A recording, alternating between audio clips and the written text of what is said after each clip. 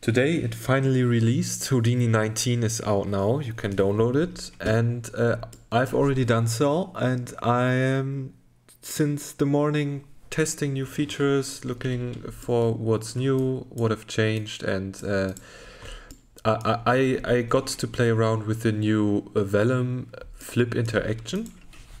So now in Houdini 19 it's actually possible to combine your fluids, simple fluids, with cloth simulation, and I find it a really powerful feature, and I think there's a lot of potential in this for really funny simulations. So I just want to give you a quick overview on how it works, how to easily set a simple setup. And yeah, I prepared two things. First of all, just a simple grid to use as my cloth, and then a few heads, which we'll then use as our flip source. So for the cloth, I simply go for a Vellum configure cloth, and I want to pin these outer points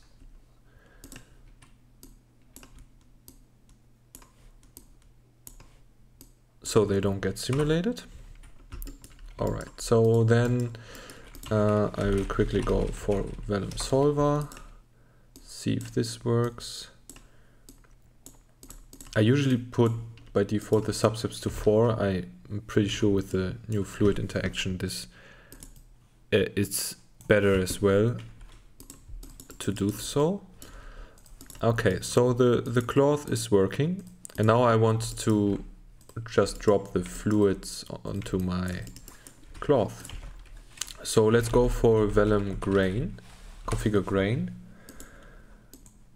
And what I found is that on here you can, if you create the points from volume, put the particle size down. So maybe we go with something like this. And now on the if you put this on create points from volume, you can actually choose a type. So if you want to have grain or fluids, if you put it to fluids, in the physical attributes tab, you can see that there are different attributes available now. So you can make it very viscous fluid, for example. You can give it also surface tension, friction, yeah, whatever you like. I will make a very thick fluid now, and let's just see how it behaves. So let's merge our Vellum objects together. For this I just create 3 different merge nodes, and the first inputs go into the first one, the second into the second, and the third into the third, and then I just put those in here.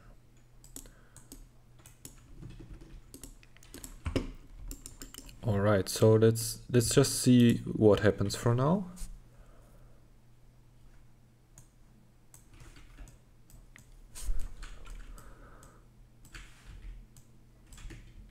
Okay, this seems to work. I mean, the fluid seems to be quite heavy, or we need more bend resistance on our cloth. Then let me quickly make the background dark so you can see it better.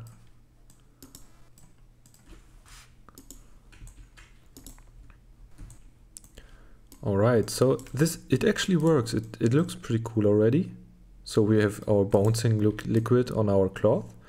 Let's go for a bit more bend stiffness on our cloth. And what's really important when you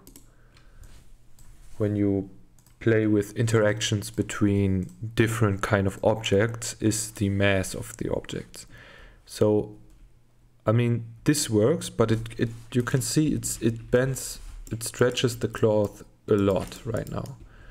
So we can just quickly have a look. So it's up going to -1, right? So if you want to have more control over the interaction, you actually need to adjust the mass. So in the Vellum constraint grain, you can set the mass. Now it's to 0.1. If you put it to 0.05, it's actually half as heavy. So let's now see how far it goes down.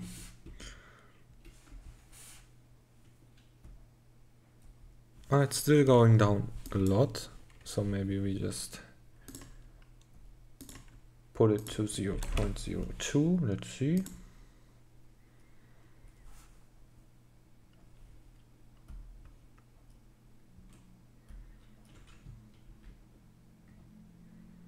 Yeah, now it's a bit lighter, and I really enjoy the results we are getting here with the how it's behaving.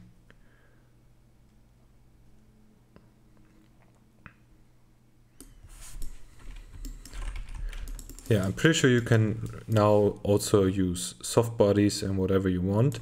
Just combine it. So we have like these strings of objects, set the constraints, merge them together into the Vellum solver, and you will get really cool results. Just keep in mind that you always think about how massive, how much density your objects have, so you can you get the right interaction between them.